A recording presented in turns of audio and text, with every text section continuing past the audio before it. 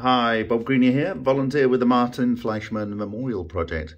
So here we are looking at the decal on the OSRAM VITALUX. Now what is that, you might be asking?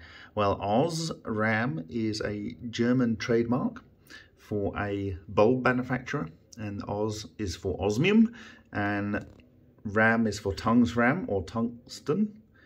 And that was the brand name of the German light bulb manufacturer. And the overall fitting here, if we look at it, is a rather fine device, and it has this original braided electricity cable and the European socket with the nice little dimple here, which allows you to know where the earth socket is, which is a nice little innovation. And the switch, which works, and the back side here where they have this kind of insulation thing, which allows the power to go in the back there.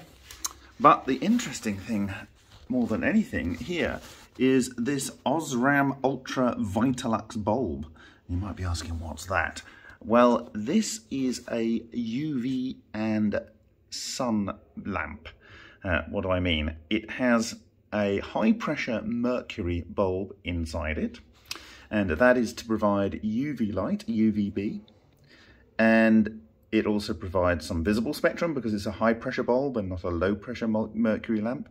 And in series with that, it has a tungsten filament light, and overall I think it's about 300 watts.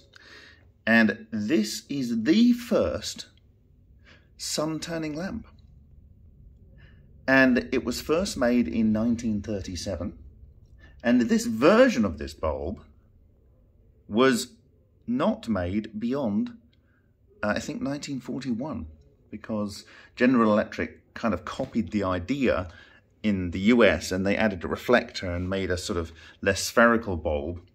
And then I think in 1932 or 1933, OSRAM copied General Electric. And so that is the history that we have here. And the interesting thing is, I got this the other day when I was in the bric-a-brac shop, and I just thought, what is that?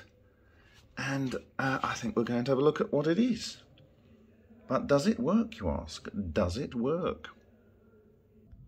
So I plugged it in, and the power's gone down the line, and guess what?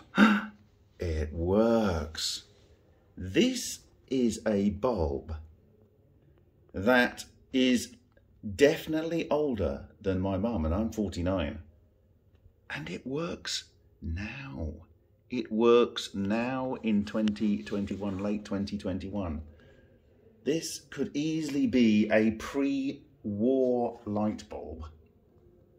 There we are. OSRAM Ultra VITALUX. Isn't that incredible? When you buy these LED lights and they die after a few weeks or even a few days, you think, damn, that was meant to last for 30 years. Well, here is a bulb that was made pre-Second World War and is older than my own mother. And there it is. It's working. So we're going to show you the spectra of this. It won't take all of the UV light, but it will get those components that are from the mercury high pressure bulb and capture those. But there we go. That is